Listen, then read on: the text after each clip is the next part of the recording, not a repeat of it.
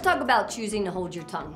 And this one's really, really important, and it's gonna serve you very well if you really just pay attention and choose to hold your tongue. So I have a philosophy when I'm thinking about something or somebody upset me or something's not going perfectly right or the way I want it to go, you have to stop and ask yourself, if you happen to say how you're feeling right then and there at that moment, is there any good that's gonna come out of it?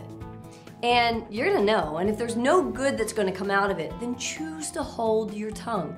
Sometimes there's circumstances or life or people hurt our feelings or do things or whichever, but you know what? To just feel and think and act and open your mouth and say things that maybe you're gonna be sorry for later, you gotta remember, man, you say some things and you cannot rewind those words.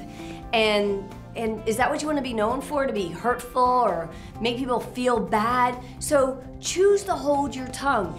And when you do, you're gonna pull back and you're gonna articulate your thoughts and your words. And when it is time to speak, you're gonna speak more gentle and have kinder and nicer things to say. And you're gonna get along with people so much better. So choose to hold your tongue. And in today's age too, you gotta watch out. You wanna choose to hold your fingers because text messages and emails, man, you pop off really quick. You cannot get that back. So choose to hold back.